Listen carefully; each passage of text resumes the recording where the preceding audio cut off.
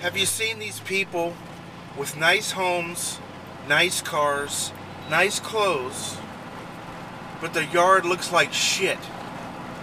They don't want to get on a schedule, and they're surprised that you make a living doing this, because they figure if I had to deal with people like them, there's no way that I could make a living.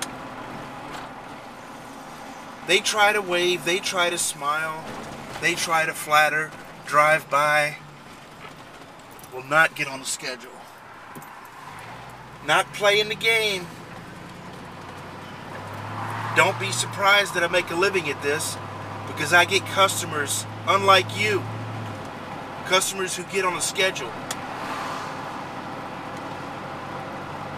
Why don't you sell some things and take care of your yard?